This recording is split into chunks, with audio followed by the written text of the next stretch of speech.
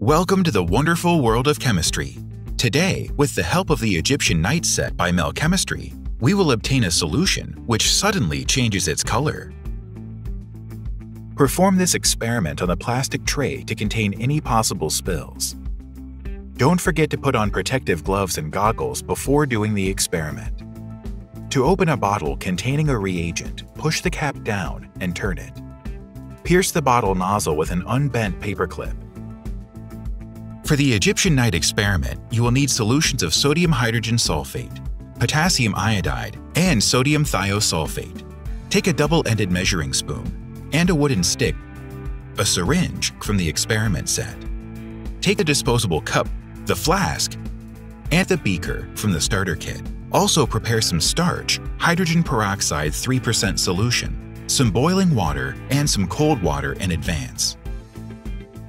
First, prepare a starch solution. This will act as an iodine indicator. Measure 1 big spoonful of starch into a plastic cup. Add 10 milliliters of water and wait 2 minutes. Fill the cup to the halfway point with boiling water. Mix the contents for 2 minutes using a wooden stick. Transfer 5 milliliters of the starch solution to the beaker using a syringe. Fill the beaker with cold water up to the 75 milliliter mark. Now, add a substance containing iodide ions, potassium iodide, and a reductant, sodium thiosulfate. Add 5 drops of sodium thiosulfate solution to the beaker.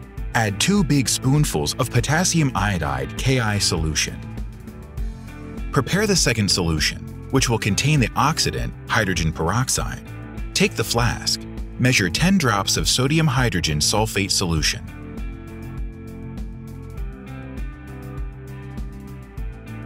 Use a syringe to add 10 milliliters of hydrogen peroxide solution. Both of the solutions are colorless. Mix them. Take a wooden stick. Quickly pour the solution from the flask into the beaker. Mix the solution with the wooden stick and watch closely.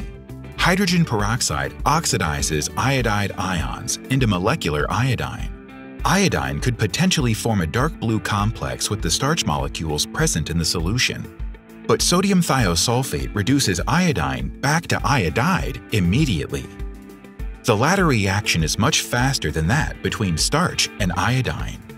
So, only when all the sodium thiosulfate runs out does the dark blue iodide starch complex form.